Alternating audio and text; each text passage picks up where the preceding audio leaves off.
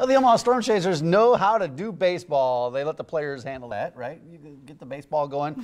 You know what else they're good at? They're good at promotions, deals, freebies, and making games events that you will not want to miss. Erin Bailey is back to tell us what's planned for the upcoming homestand. Good to see Erin. Yes, good morning. Oh, thanks for coming. 11 and what was it, 11 and 8? 11 and 8. 11 yes. and 8 right now. Not bad, not bad. So you got the team is coming back. They're coming back for a homestand. When are they coming back? So they got back, they have an off day today, and then we are back at the ballpark tomorrow night, 6:35 p.m. for a nice Thirsty Thursday. We love Thirsty Thursday. Yes. How many games will they be in town for? 9. That's a long homestand. Stretch. It's a lot of fun. Should we sort through some of the events throughout that 9-game homestand? Let's walk through some of the specific games, starting with a blue out and fireworks this Friday. Friday, yes. It's a blue out, so we want all the fans to wear blue. Hopefully we can blue out the whole stadium. Nebraska Highway Safety is giving us the first 1,000 people will get a rally towel.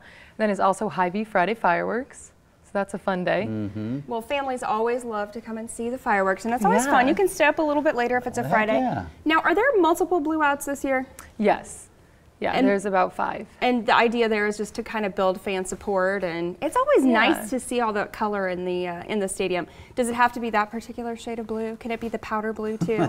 Yeah, we have both. Blue, right? So as long as you're in blue, we're going to be happy. Okay. And then the bobblehead giveaway. The is Salvi Splash Saturday, bobblehead giveaway. What's that all about? It's our first bobblehead for the season. Fairfield Inn and Suites is giving the first 1,500 fans that Salvi Splash bobblehead, and his arms and his head move, so it's really cool. So it's not just a bobblehead, it's a bobble arm. It has the jug. I mean, the jug is right there between his hands. Yeah, so it's literally like you're getting your own Salvi Splash. Oh, that's hilarious. I love that. What kind of feedback are you hearing about that bobblehead? Because that's a pretty unique design. Yeah, we've heard tons of exciting things. Everyone's really excited about it. Who came up with that? I mean, who came up with that idea? Was that you, or who was? That was decided before I started with the Storm Chasers. Okay. So I like that. That's a good move. And then you have the bobblehead giveaway. How many do you give away for that? 1,500. 1,500. First 1,500 fans. And you'll have more bobbleheads. Can you give us a preview to some of the other? Because there's even a bobblehead ticket package this year, isn't there? Yes. I love that. What do you mean? Explain how that works. So we have 4 bobblehead giveaways, so you get a ticket to every bobblehead giveaway this season. Doesn't guarantee you a bobblehead, but you do get your ticket. Yeah, you still have to come get there early. Right.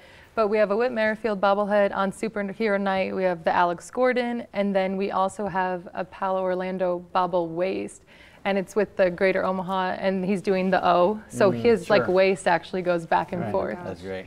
I'm going to preview one of your other big events of the summer by doing this. That was good. Yes, got the Star Wars night, right? Yes, Parent Savvy is bringing a Star Wars night. They have the Boba Fett jerseys that they'll be auctioning off after the game. And the 501st Legion is going to be out, so you get to take pictures with all your favorite Star Wars characters, and that is next Friday. How big is this event? Because I know these Star Wars things are pretty big for the Storm Chasers. How many fans are you expecting? We're expecting to almost sell out. Yeah, it's a big night. Yes. Marty Cordero. Yes. He's kind of a big Star Wars fan. Does that have something to do with it? From what I've learned about him so far, I would like to say it's his favorite night of the season. Yeah, that doesn't surprise me. How do the players react to some of these promotions?